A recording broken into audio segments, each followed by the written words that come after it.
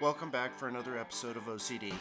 If you've been following this project, you know I've done a lot of work to my 06 KLR650, and now it's time to test out all of my upgrades and my new helmet camera. This is a motorcycle park about 20 miles from where I live. On the way to the park, I noticed the front end seemed a little unplanted. I dismissed it due to the new tires, but when I got on the dirt, it was even worse. So I decided to keep to the pavement for now and ride a short loop through the foothills. I would later find out that my ride's fork seal was completely blown and oil and dirt covered the fork slider. I also think I set the fork tubes too low in the clamps, which affects the trail and handling of the bike. The front end was so unresponsive it almost felt like riding a cruiser.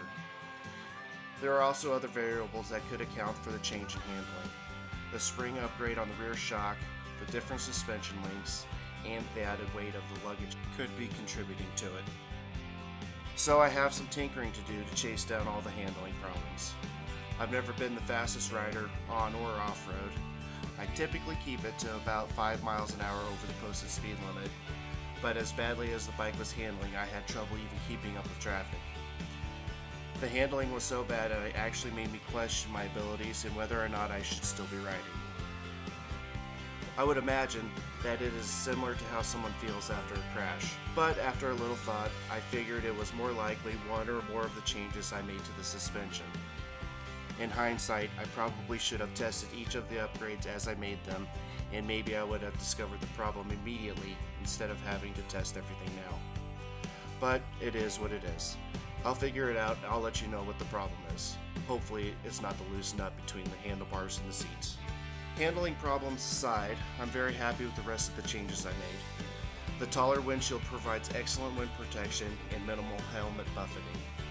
The cell phone holder and charger worked well. The lowered Corbin seat is perfect. I think a Corbin seat will be the first upgrade I make from now on. They are a bit expensive, but I think they're worth it considering how comfortable they can make the ride. Just as a heads up, I will be taking a couple of weeks off again between projects. It gives me a chance to get my shop back in order and ready for the next project. When I get back to it, I am going to start the Suzuki S40 bobber project using the RR1 hardtail bobber kit from Ryka Motors. And I still have a lot of other exciting projects on the schedule, and I think I will start making more ride videos. And remember, this is just phase 1 of the KLR build.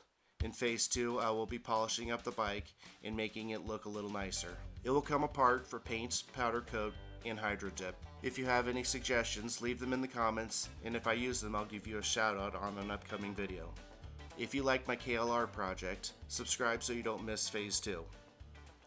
Let me know what you think, and thanks for watching.